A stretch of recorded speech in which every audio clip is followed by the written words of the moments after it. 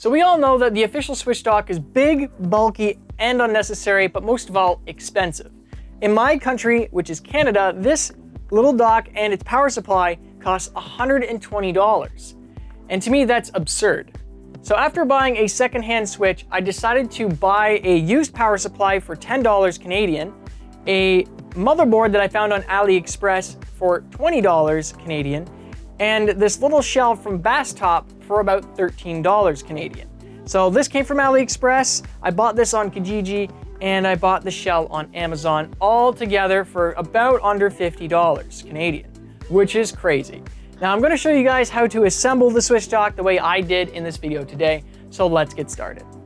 Okay, so I've taken the motherboard out of its box, and I found it quite funny that this box actually looks like an old Intel processor box. I guess they're trying to avoid some copyright, and it's got a really weird name. It's Coov i3 HBoard, and it says designed for Switch at the top left-hand corner. But it looks exactly like the original motherboard found in the Nintendo Switch dock, the original one from Nintendo. So if we have a closer look at this motherboard from the AliExpress website that I found it on, it looks exactly like the original Switch motherboard to a T. And what you want to be sure of is to use the official power supply from Nintendo on this motherboard, because the Nintendo Switch power supply that comes with the Nintendo Switch dock seems to have some kind of proprietary software or sensor chip to deliver the correct amount of power to the Switch. And if you use an off-brand USB-C power supply, you may damage the Nintendo Switch permanently and it won't turn on. That seemed to be an issue last year with it. So we're going to try the motherboard out, and hopefully that doesn't happen. I will definitely test it, and I will definitely let you know, or I won't post this video, of course, if it does damage the Switch, which is why I have that secondhand Switch. It's my test Switch. Anywho, so we also get the USB-C connector on the Switch dock in the box as well. And this will just go into the ZIF slot on the back of the motherboard, which is right here. So this will just slide right into the motherboard like that, and we will be good to go, and you can dock the Switch.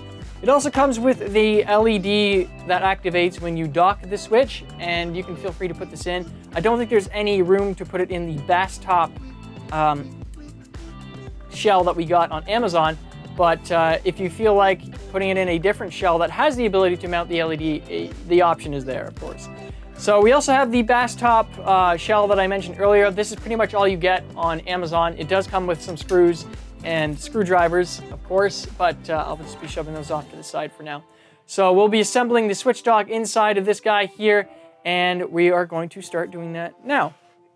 So what I'm going to do is I'm going to take the motherboard here, and I'm going to slot in the USB-C cable and its port here into the motherboard. So the pins, the gold pins, need to be facing down on this motherboard when you have it looking like this. And this black latch here needs to be wide open, so you can slide in the cable into the ZIF slot, that's called. So you slide it in there, make sure it's all the way in, and then you press down on the latch to lock the cable into place so it doesn't go anywhere. We're just going to make sure that we got even pressure on the lock here. And there we go. It's tight, we're ready to go. And what we're going to do now is we're going to put the motherboard into the shell here, like so. We can find the mounting port. There we go.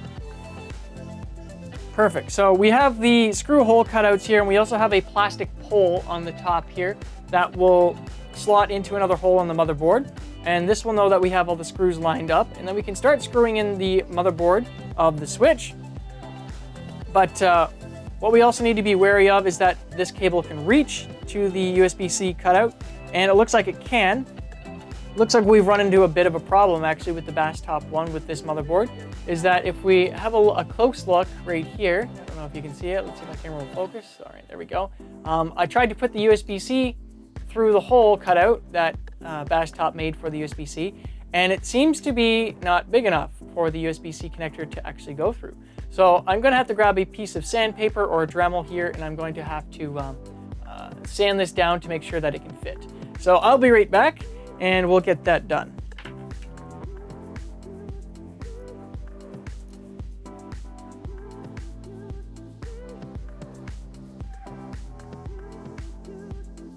Okay, so we have everything on the Basstop and the motherboard screwed in here. So if we just take a closer little peek at the PCB of the dock. So I had to sand the USB-C port for about 2 minutes or so with 120 grit sandpaper, which is right here.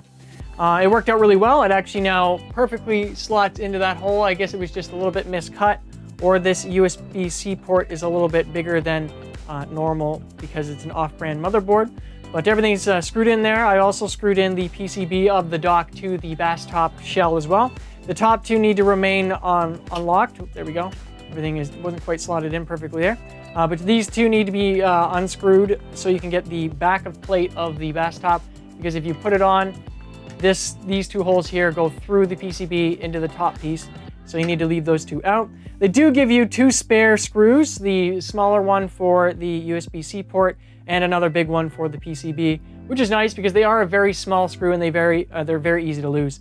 So what we're going to do now is I'm going to hook up the LED on the motherboard here, just so I know that we're getting connectivity with the dock motherboard and the switch, just so I know that it's making a connection. So if it lights up green, we should be good to go there. So I'm going to quickly wire this guy up here, which the port for the LED is right here by the vent of the new dock shell. And then we're going to test out the switch on the TV, and hopefully we get a nice working dock here. Okay, so we do have the mini switch dock that we made all ready to go, and I have the USB-C adapter plugged into a power bar, the official one from Nintendo. So we're going to quickly plug that into the mini switch dock that we made. So there we go. And it does look like this LED is going to be on all the time. I don't know if you guys can see that or not, but this green LED seems to be on all the time instead of, you know, when you dock the switch, it activates like the original. But I guess that's okay. So if you don't like the LED being on all the time, I recommend just unplugging it and leaving it out, which is no problem. The dock will function just the same without it. So we're going to take the HDMI and we're going to plug it into the dock here.